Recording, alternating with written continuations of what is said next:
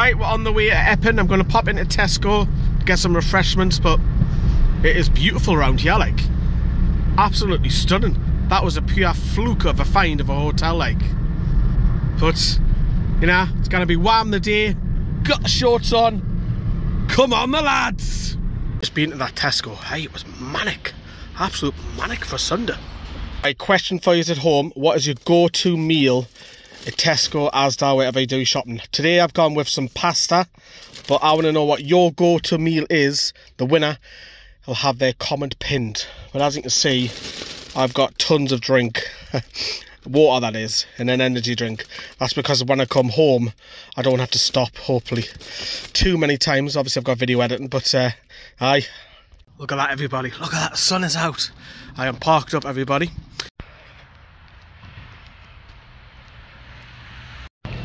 Welcome, everybody, to the mad world of Stratford. Got Stratford Centre over there. We need to go over that bridge, over there, and through Westfield Shopping Centre, and then we'll start to see the stadium. Funky van. He has a start for you, everybody at home. The Metro Centre isn't the biggest shopping centre. It's actually here. Westfields is now bigger than the Metro Centre. So there we're going. Just in the background there, if you look closely, you can see the stadium now. We're nearly there. 90 minutes from kick-off, ironically. So half and half match day scarves from a Sports Direct bag. Don't think so, mate. Yeah, we're going, everyone. Lovely warm day. Now, I've got to show you something. So that's where you go in, but at full time, what they'll make away fans do is they'll make us go down that side. Now, if you look at the distance over there, you can see that bridge. They'll make us cross that bridge and walk the long way around the shopping centre. So it's a bit of a nightmare for the away fans, but it should be alright today with the weather being nice. And approach the stadium, it's time of day out of security. So this is where I've got all my camera stuff. I am still travelling light, but considering I've got 2 mobiles, a recorder, a microphone, a battery pack, car keys, no doubt I'll have to take mine out. But it's protocol and it's for a good reason. Surprise, surprise, I had to take all my stuff out. But we're through. So the idea of Newcastle having a fan zone works a treat, because if you look on the left hand side here, this is where you've got tons of bars where you can purchase fast food, beers, all sorts. The weir section is up here, it's around the left side of the stadium, so that's where we're heading towards now. So I've moved away from there from copyright reasons, because as you've probably noticed in this vlog, I'm not using any music. But this is a West Ham's club store, and just walking around gives you ideas of what the owners of Newcastle can do. You know, they've got several of shops, as I've mentioned, club store, ticket tails. West Ham and Man City do it really, really well. So it's a lot of ideas that the club can take and pinch from these 2 clubs when they start building the fan zone around. Obviously, we know that the stack's going to be there, but there's also, you know, next to the Strawberry, that car park, that hill section, there could be stuff done there too.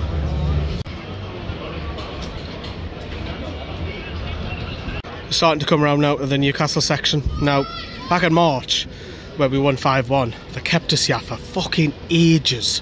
Literally got in as kick-off happened. So it's fairly quiet at the minute, but I'm not hanging about waiting for that, like. Right, the lads were just talking about where the members of NFTV were, especially Johnny. Johnny, where are you? Come on. You slagged me off for not being at Burnley. Where are you today? He's not here. He's not here.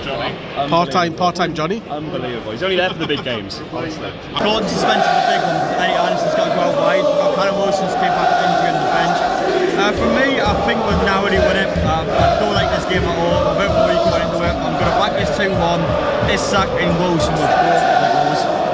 Let's take a look how Newcastle are lining up this afternoon, as the stadium announcer is doing West Ham.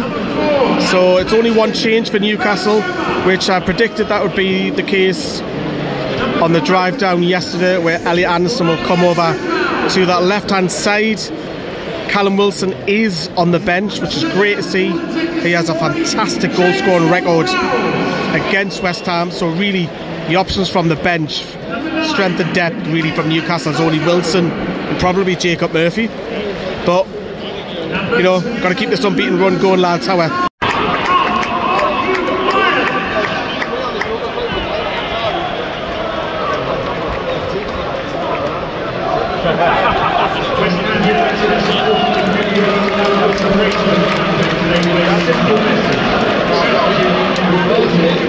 So as we await kick-off, you'll never believe this. So when we won 5-1, which I was standing just there, there's some guy sticking his fingers up left, right and centre to the West Ham fans. Glove right by him again.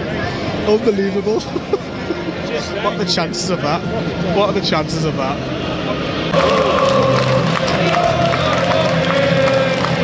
Blow your fucking bubbles. Our lads.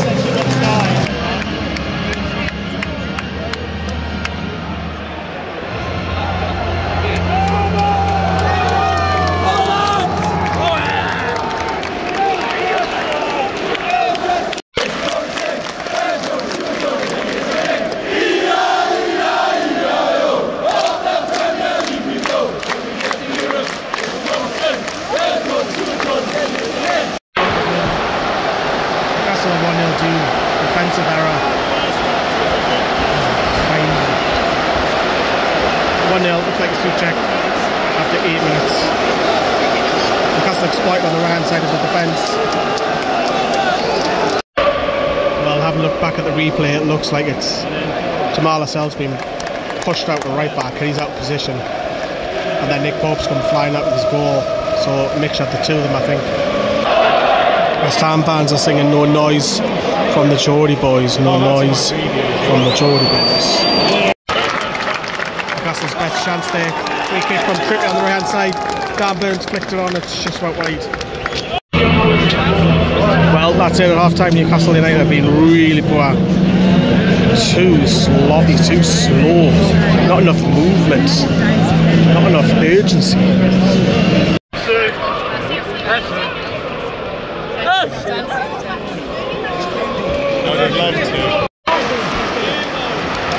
My God, Areola just pulled up a worldie save. So good eye, Dan Burns scoring there. My God, what a great save that was. That's lifted the team back.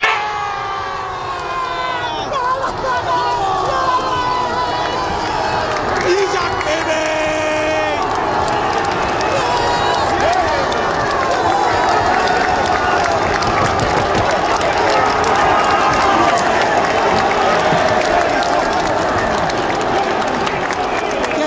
Diddy just shows happy, he's clapping his hands. Isak has equalised.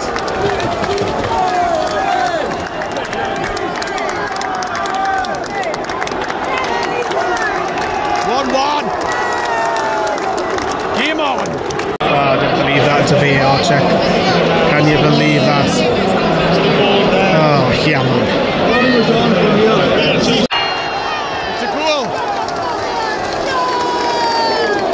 It's a goal. It shows happy.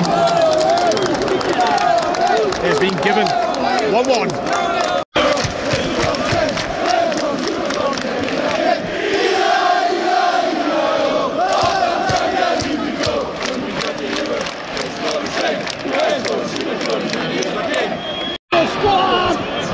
Agencies with Newcastle now.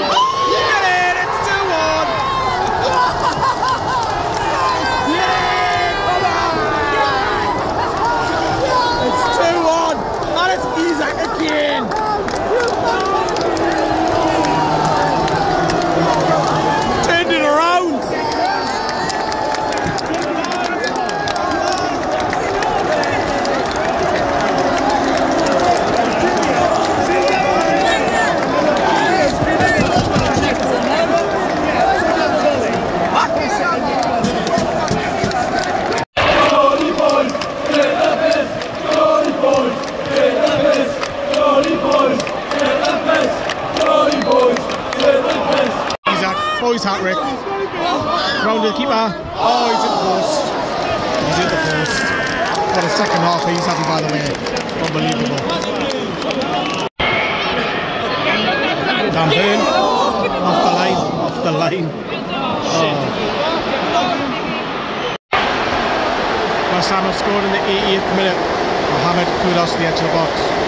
Drills it bottom corner. 2-2. Disappointing that way. What a save that was by Nick Pope. Cost for the first goal. My God, has he just possibly kept Newcastle at a point there. It's a great save.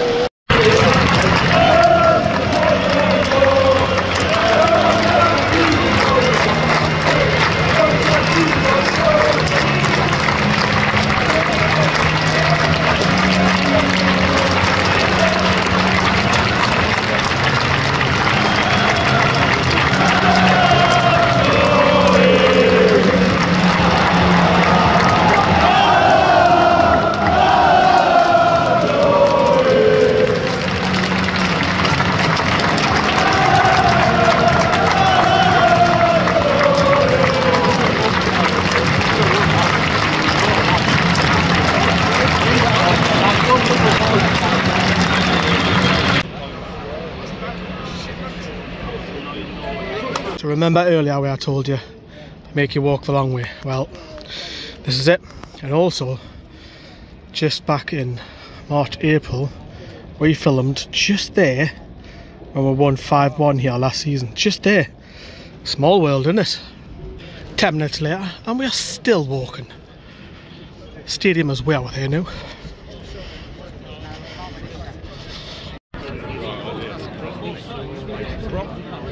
No, we can just take them.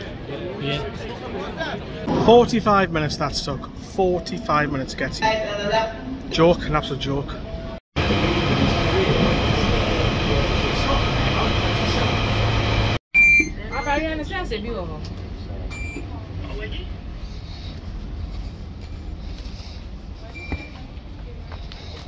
Well, I'm happy. I'm just off the metro, the tube. So I'm back in the estate where I'm parked. Got this match vlog to put out. I've just done match reaction and I've got the last word. I'm not quite sure where I'm going to film the last word because I didn't have time to at the London Stadium. They were pushing everybody out, but then they were holding everybody back, so I could have. Stupid, but that's on them. But I'll find somewhere. Stay tuned for that. Stay tuned to the last word. But yeah, I'm going to jump in the car now, everybody. I'm just next of it. But you can drop us a like on this match vlog. Cheers everyone. Bye bye.